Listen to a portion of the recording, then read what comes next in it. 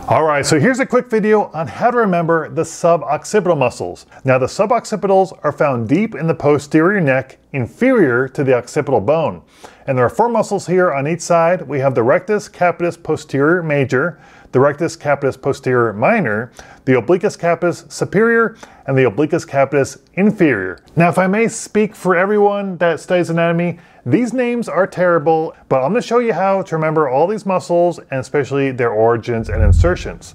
Now for a little study strategy, what I want you to do is get a piece of paper and a pen, and to start off with, I want you to draw 3 happy little lines.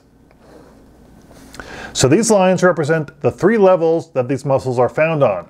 The most superior line represents the most superior attachment point, which is the occiput. Then we have C1 in the middle, and then C2.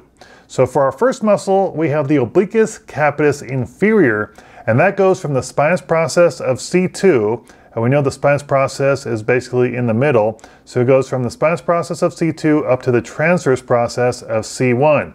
And we know the transverse process, of course, are on the lateral sides.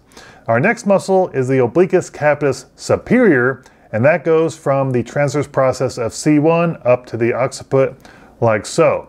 Now we have the rectus capitis posterior major, and that goes from the spinous process of C2 up to the occiput as well, and basically makes a little triangle.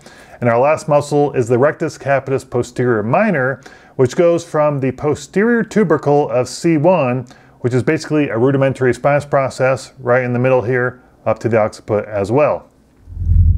So these 4 lines represent basically the layout of the suboccipital muscles, and you can do, of course, the same thing for both sides. So up here, like this, and that basically shows you both sides of the suboccipital muscles.